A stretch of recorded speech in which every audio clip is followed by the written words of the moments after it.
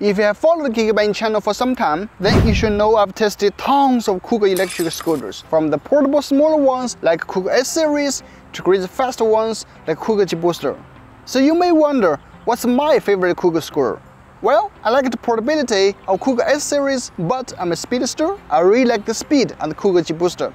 But you know, the G-Booster is really not something you can easily carry around. It weighs 30 kilograms. Until now, I found the Kugoo Kirin M4. I can safely say it's my favorite electric scooter all around so far. Hey guys, Sam here. Today, let's take a look at this beast. Let's go!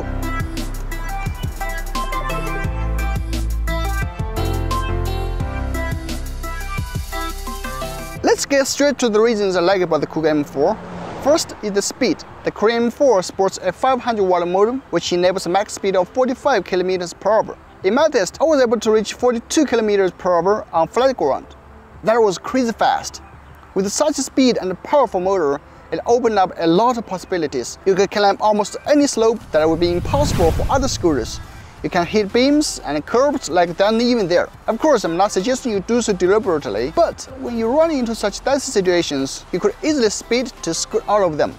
For sure, if you want slower speeds, it comes with other two modes. Mode 1 gets you up to around 15 km per hour, and Mode 2 bumps it up to 30 km per hour. You can use whatever speed modes you want based on your road conditions. Perfect for recreational purpose or daily commute. Second, let's talk about its safety. I know you may have doubts about that. Let's check out the build quality. M4 is definitely not something they just stuff a high power motor into a smaller scooter frame. Fortunately, the M4 has an entirely different design than other somewhat lower power cooled scooters I've reviewed.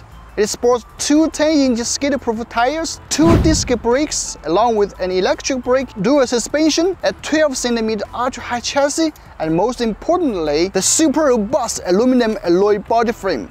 All of this contribute to a safe, stable, and smooth riding experience. No matter which speed you are in, you can warp this fast brake in a few meters. Finally, let's talk about the portability. Of course, it's foldable. Put down the seat first, fold the handlebar like the video shows, adjust the stem height to the lowest, not move to the trickster part. In order to put the stem down, you have to push forward against the stem a bit, and then pull the rear bolt out.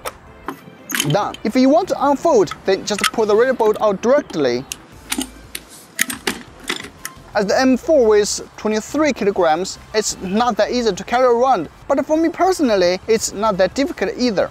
At least much better than Kugoo G-Booster. It's fine for picking it up, to put it in the car, or do several flights of stairs.